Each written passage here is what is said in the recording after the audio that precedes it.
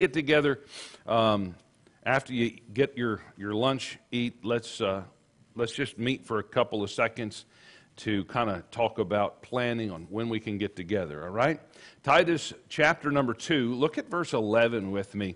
It says, "For the grace of God that bringeth salvation hath appeared to all men, teaching us that denying ungodliness and worldly lusts, we should live soberly, righteously, and godly in this present world, looking for that blessed hope and the glorious appearing of the great God and our Savior Jesus Christ, who gave himself for us that he might redeem us from all iniquity and purify unto himself a peculiar people, zealous of good works." Let's pray.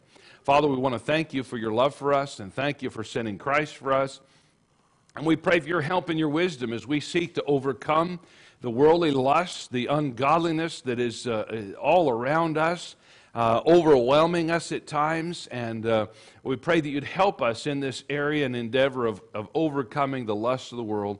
We ask for your blessing this morning. We pray for your guidance and direction. And we pray that you'd bless those who might be listening in this morning through YouTube or Skype. We pray that you would continue to draw folks to yourself through all of these means in Jesus' name.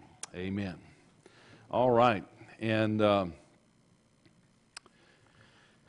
again, last week we talked about possessing our vessel in honor. And if I could just kind of rephrase that and kind of reiterate it this morning, it would be this: will you choose to live right? Will you choose what is right in your living? All right. So will we reach forth unto those things which are before, press toward the mark? And this week we're looking at this question: are we willing to reject what is wrong, right? Now, here's the challenge. Sometimes we see what is right, and I want that. We got to turn loose of what was wrong to get a hold of what is right. We can't hold on to two things that are going opposite directions. So last week we rejected, we accepted what was right, but this week we need to reject what is wrong. And so this week, are you willing to reject the wrong? Are we willing to abstain? Are we willing to do what's necessary to tell ourselves no? And isn't that the difficulty? Telling ourselves no, right?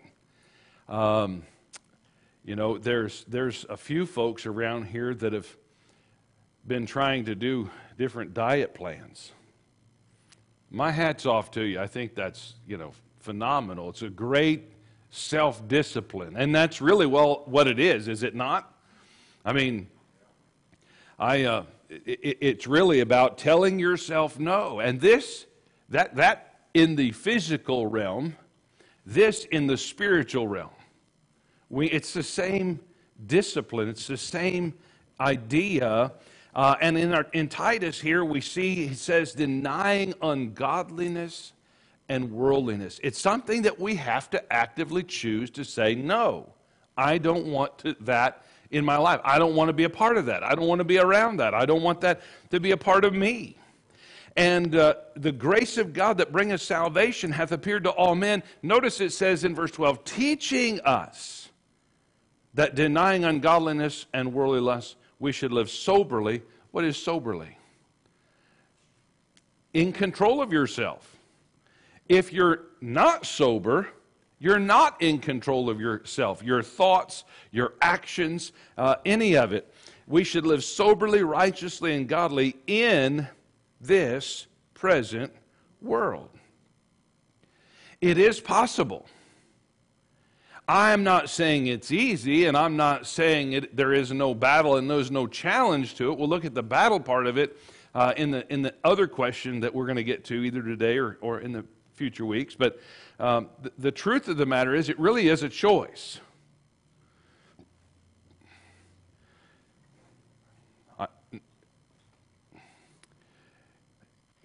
I have pretty much give up sweet tea. I mean, pretty much. Not 100%. Trying to control myself. You know what the nemesis of a guy who's trying to control himself on sweet tea is? A pitcher of sweet tea in the refrigerator. That's the nemesis. That's the,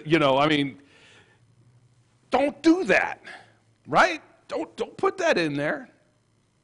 And here comes one of my beautiful children yesterday with a great big glass of sweet tea, set it down on my desk. Made some sweet tea for you, Dad. You have to. I mean, right?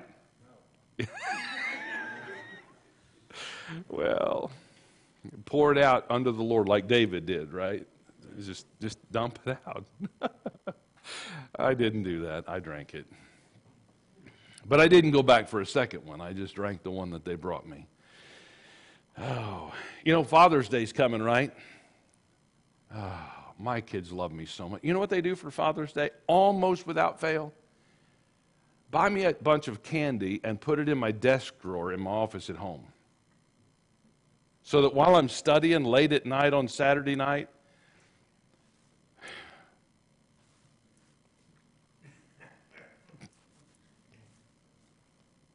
here's your sweet tea, Dad. Oh, but I love them. Some people come to my house for dinner and they sit down and go, wow, look at that. I said, I know it's tough to be on a diet plan around here. It's tough. Man, the food that gets cooked and the stuff that's provided, God is good to me. But anyway, the question is, are we willing to reject wrong?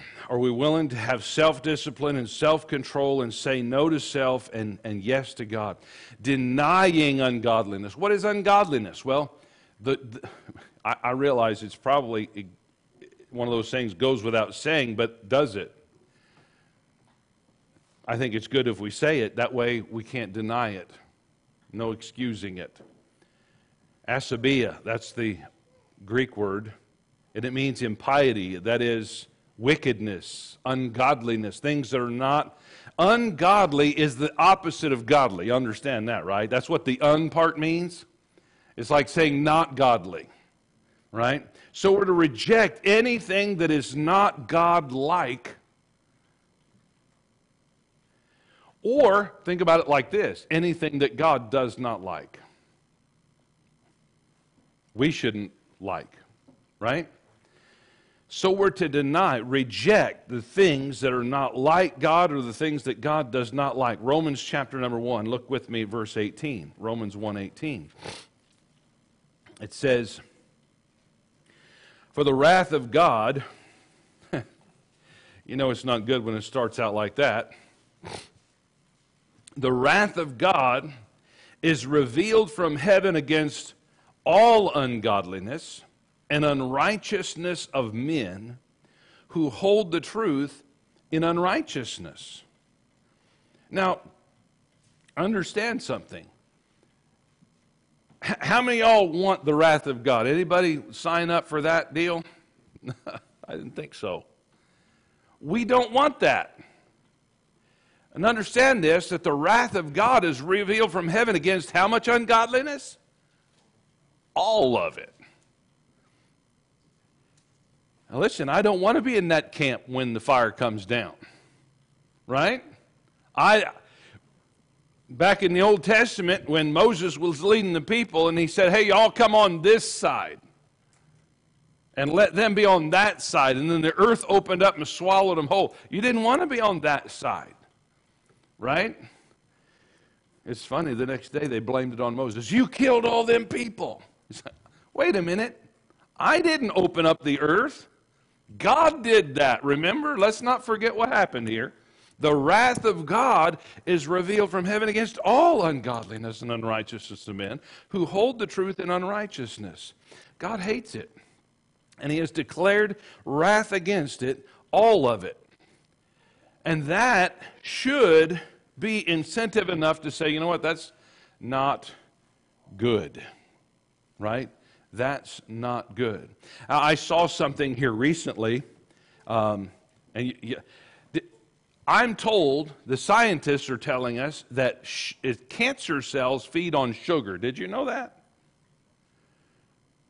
That's what it says. I mean, that's what the research said, and I've heard that before, but they just came out with a study that says that cancer cells feed, unlike any other cells in the human body, feed on sugar, glucose. Man. That's tough. Saying, yeah, we're going to use saccharin or some of the cancer-causing agent like that. Oh. You know, the solution is just self-control. That's the solution. You need to have a balanced diet, right? Not an overabundance of any of that stuff, and we'll probably be just fine. I quit using a whole lot of sugar. I use honey now instead. I know. Isn't that what we do? We substitute one bad thing for another bad thing. And that's what we're talking about this morning. We need to deny that.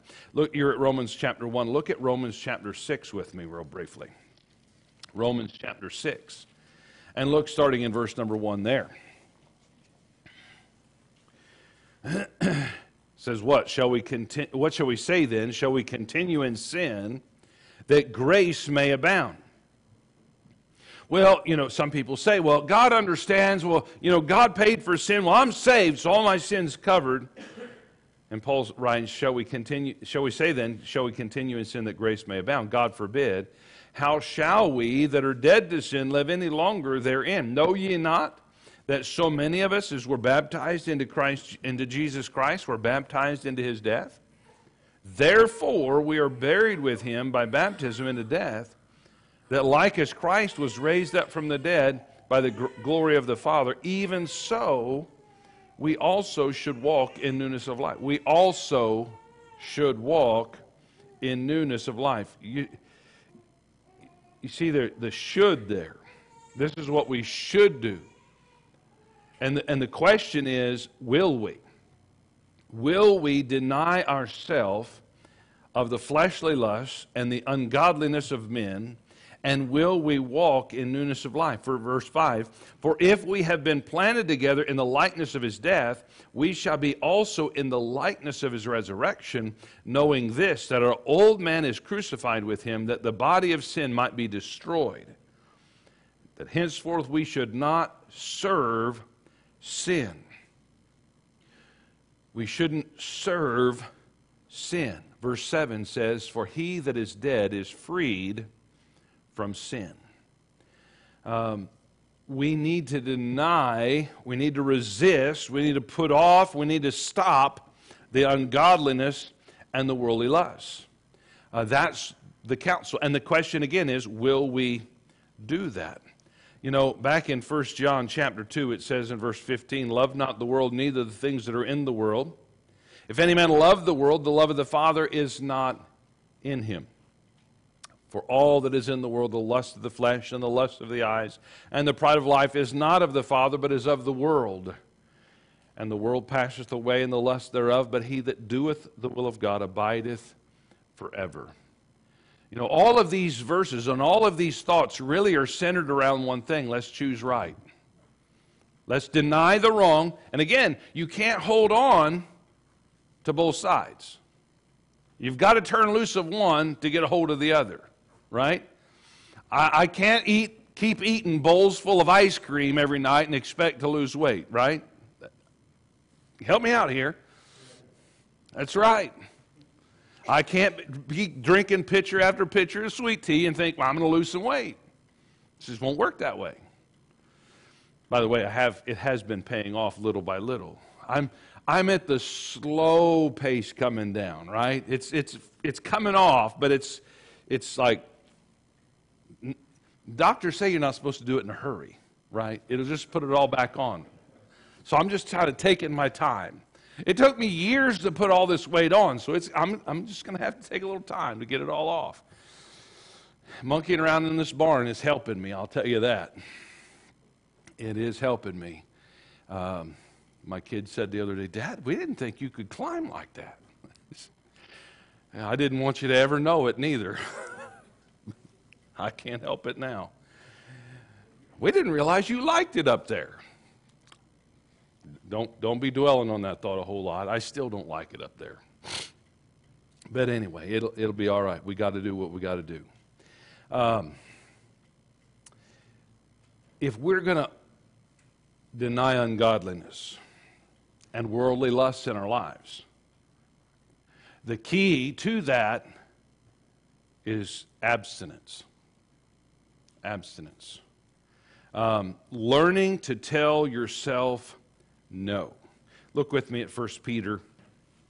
1 Peter and chapter 2. 1 Peter chapter 2, verse number 11.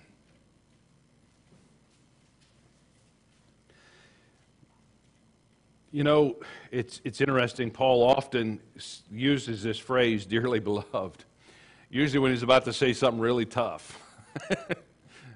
Now, friends, let me tell you, dearly beloved, he writes, I beseech you, as strangers and pilgrims, notice, abstain from fleshly lusts which war against the soul, having your conversation honest among the Gentiles, that whereas they speak against you as evildoers, they may, by your good works which they shall behold, glorify God in the day of visitation. Abstain from fleshly lusts. Abstain from fleshly lusts. You know, I have great respect for some of you. Some of you have dropped a lot of weight, and man, that's great. How did you do it? You told yourself no. No, I'm not going to eat that. I'm not going to eat that much. We need to do the same thing. It's the same principle for worldly lusts. We see and identify, hey, that's something that God would not like. That's something that, most of it, you don't have to be told that God doesn't like it. You know God doesn't like it. We just need to start saying no to ourselves, abstaining from fleshly lusts. Notice it says there in the end of that verse, which war against the soul. You know, the world that we live in right now, there is full of, let's call them moderate Christians.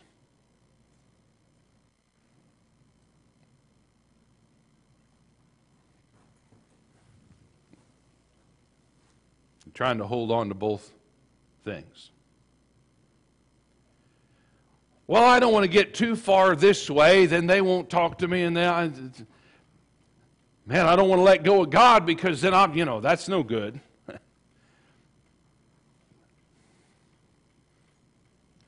Friends, I realize the time we live in. It's very similar to a time long ago when a man named Lot cast his tent towards Sodom. It's very similar to that time.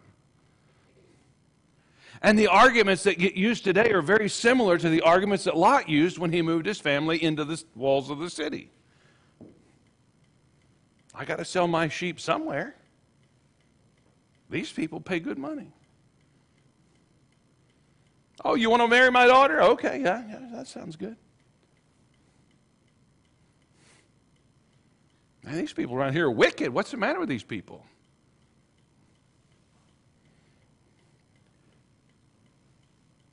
Meanwhile, Abraham's up on the mountain on the other side saying, God, please don't destroy them. If there's just this many, if there's just this many, if there's just this many. And finally, have you ever realized this? Abraham got down to just the size of Lot's family, his household. If you can find just this many, would you? Yep, for that many, I won't destroy it. God could, not even Lot's house. Do you realize? We're going to talk about mercy in the afternoon service today. You know what happened to Lot's wife? Well, we all know she turned into a pillar of salt, but do you know why? She turned her back on the mercy of God. We'll look at that a little bit this afternoon, but it's about abstinence. This is not good. That's not godly. This is not the way it's supposed to be. According to the Bible, the environment that Lot put himself in vexed his righteous soul, which should have been indicative of, let's get out of here. right? Let's not be a part of this. But he didn't abstain, and he lost his entire family and his testimony to boot. So, the question that we need to ask if we're going to have victory over lust is, will I long for him? Will I choose right? And will I at the same time reject what's wrong? And I know that's a battle, but let me ask you a third question this morning. I have time to get to this third question. Excuse me. And I would have you turn again to 1 John chapter 2. 1 John chapter 2. If you follow me to 1 Peter, you're not far away. 1 John chapter 2, verse 15. And let me present this, and I don't know if you've realized this or not, but really all of these things, all these questions are pointing to the same thing: our relationship with God. If you will maintain your relationship with God the way it should be, all of these things will fall away. If we don't maintain, if we instead maintain a relationship with the world, all these things will be a bigger challenge for us. 1 John chapter 2, verse 15. Love not the world, neither the things that are in the world. If any man love the world, the love of the Father is not in him. For all that is in the world, the lust of the flesh, the lust of the eyes, the pride of life is not of the Father, but is of the world. And the world passeth away, and the lust thereof. But he that doeth the will of God abideth forever. Little children, it is the last time. And as ye have heard that Antichrist shall come, even now are there many Antichrists, whereby we know that it is the last time. And all I can say is, if John thought there was many Antichrists in his day, he'd need to take his shoes off today. Because, wow, is it a wicked time that we live in. Love not the world, nor the things that are in the world. Because if you love the world, the love of God is not in you. That's not my words, that's his words. We can't hold on to both things. Here's the question that we need to answer, this third and final question that I want to pose to you. Who do you love? Who do you love? You're going to choose wrong or right? We'll know who you love by what you do. See, we need to consider, there is a conflict. There is a battle raging within every single one of us because you were born in the flesh and raised in the flesh, and that's all we think about is our flesh. I mean, when you get hungry, you eat. When you get thirsty, you drink.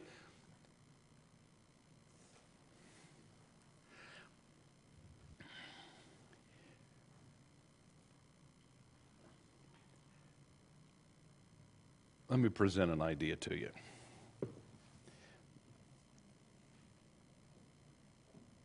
This, I don't know, this, I think it might help you. It might help your kids or your grandkids.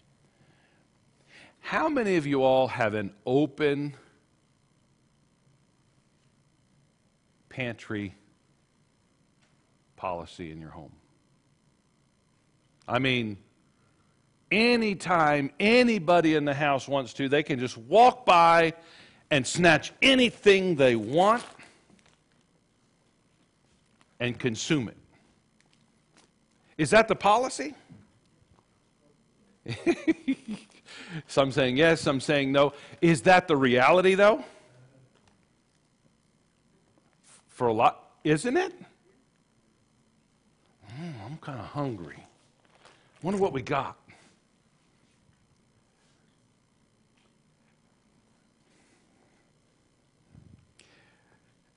And then maybe by chance you got young people in your house who walk by or you catch them in the fridge. What are you doing? Well, I'm hungry. Supper time's coming.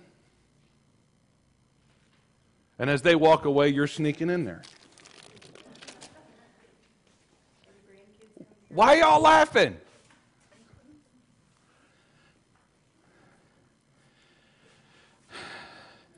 Yeah. See, I'm just trying to help you understand something. This is ingrained in us. When a little baby cries, what do? Feed it. Check its diet, make sure it's comfortable, make sure it's got everything. But it's not, that's the right thing, isn't it? Sure. At some point it needs to stop along the way. You need to say, it's not lunchtime yet. It's not supper time yet. Right? But isn't it easy to get in the cycle of just walking past and saying, oh yeah, I'll have one of them right now, and I'll have one of them later, and we're consuming. And we've trained ourselves to be consumers. And that's why he says, love not the world, neither the things that are in the world. We need to identify that and say, okay, I need to have abstinence. I need to control myself. I need to see when enough is enough. And notice in James chapter 4. In James chapter 4, verses 1 through 4, from whence cometh wars and fightings among you? Come they not hence, even of your lusts that war in your members? Ye lust and have not, ye kill and desire to have and cannot obtain, ye fight and war, yet ye have not because ye ask not. Ye ask and receive not because ye ask amiss, that ye may consume it upon your lusts. Ye adulterers and adulteresses, know ye not that the friendship of the world is enmity with God? Whosoever therefore will be a friend of the world is the enemy of God. This conflict is going on within us. Our flesh says, I want more, I want this, I want that, I don't deny me, and we have to say no. We do need to train our kids to hold back. We do need to train our kids to hold back.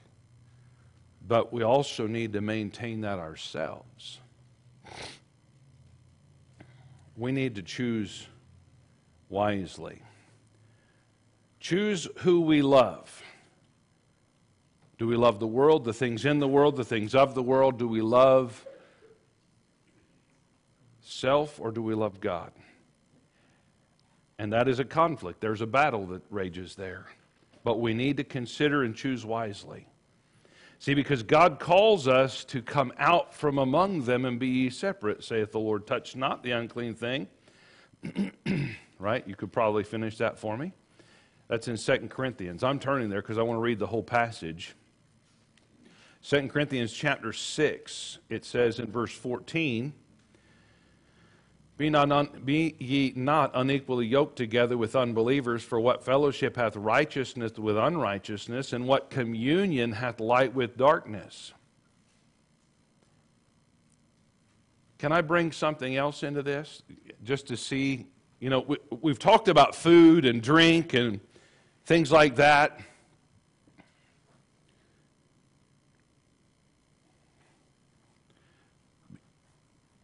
This text brings into it another concept.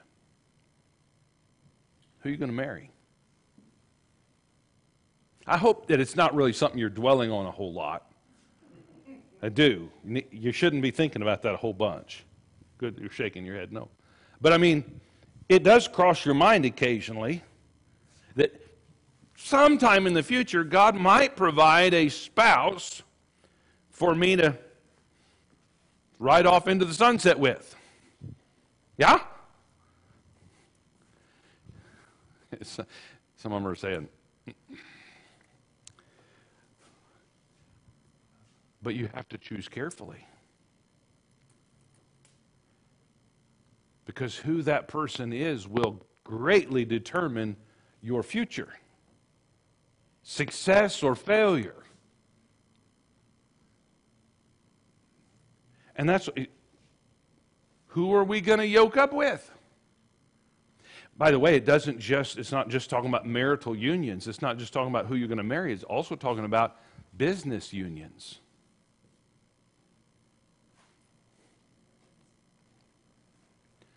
If you go to work at Walmart, what can you not expect to have happen?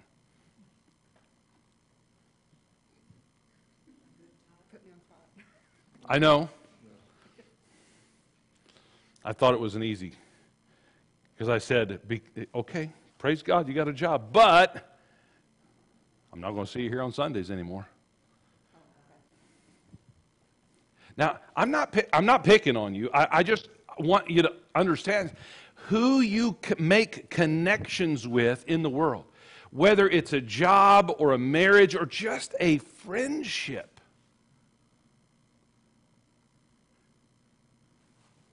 You got to be careful who you make these connections with. It really comes down to who do you love. Because if they don't love God, whoever they happen to be, whatever entity or person that happens to be, if they don't love God, you're heading in the wrong direction with this. Oh, but I love them. Oh, but the pay is good. But we have a lot in common. Be careful, friend. I'm not trying to be mean. I want to be real with you. This is the battle, and this is the choice that we must make, because each and every one of those decisions will put you either closer or further away to God. They will either isolate you and insulate you from lust, or they will put it right in your lap.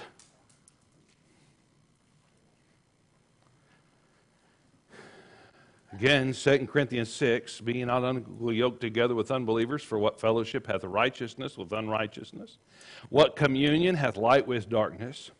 What concord, what connection has Christ with Belial, that's Satan? What part hath he that believeth with an infidel, that's somebody that doesn't believe? What agreement hath the temple of God with idols? For ye are the temple of the living God. See, we've come back to you are the temple. The Holy Spirit of God dwells in you. As God has said, I will dwell in them and walk in them, and I will be their God, and they shall be my people. Wherefore, verse 17, come out from among them, and be ye separate, saith the Lord, and touch not the unclean thing, and I will receive you. And ye shall be my, and will be a father unto you, rather, and ye shall be my sons and daughters, saith the Lord Almighty.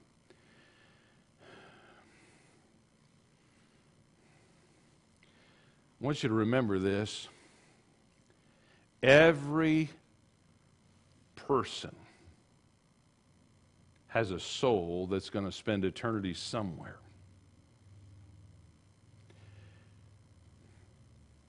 And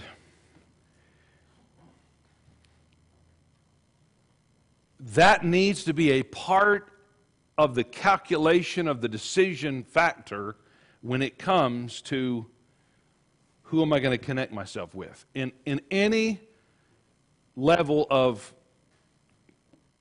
relationship, right? I can go into the store. I didn't put any tracts in my pocket this morning. And I can go and go to the checkout and hand the person a gospel tract. Now I'm interacting with that person, but that doesn't tie me into anything, right? But if I say, hey, you got a business, I got a business, let's join our businesses, and now all of a sudden I'm tied. Or if I find a lady, bearing in mind that I would be single if I was looking, right? By the way, how do you know I love my wife?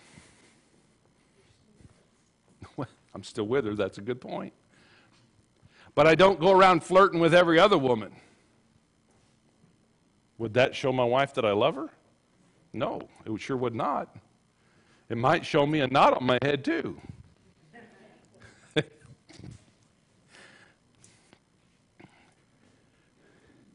Be careful. I said, well, I'm a single young guy, and there's a single young gal, and she's pretty, and I'm ugly, so this works out pretty good. Be careful who you make eyes with. Be careful who you think about signing a covenant with, contract with, making a connection with. Because this thing of lust, it'll either help you. Remember, they war against your soul. So the questions are, will you reject what's wrong? Will you choose what's right? And who do you love? Who do you love? We got 10 minutes to the hour. We'll get into some more practical things. If we can imagine more practical, I'm going to try to present some more practical ideas in the next lesson in a couple weeks. Let me pray with you. Father, thank you for the day. Father, it is difficult. We live in, it's not a city of Sodom and Gomorrah anymore. It seems like the whole world is a Sodom and Gomorrah. It is filth on every corner, at every turn, no matter where you look. We need your grace and mercy and help. Father, I pray that you'd give us strength and boldness to say yes to what's right and no to what's wrong. Help us to choose wisely and choose to love you more than any and all else, including self. Help us to practice abstinence and turn away from the things of the world, and we'll thank you for it in Jesus' name. Amen. All right. You got 10 minutes, 9 minutes. Good to see all those of you that just